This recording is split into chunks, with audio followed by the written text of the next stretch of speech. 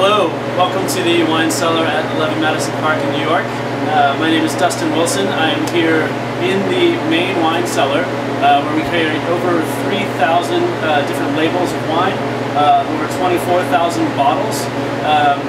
We have great wines covering just about everywhere in the world. Our main focus is to select wines that are pairing really well with Chef Daniel's food.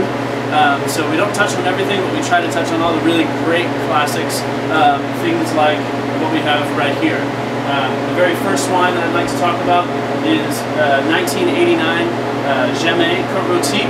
So Jean-Luc Jamet, some of my absolute favorite producers in the Côte Rôtie region in the northern Rhone.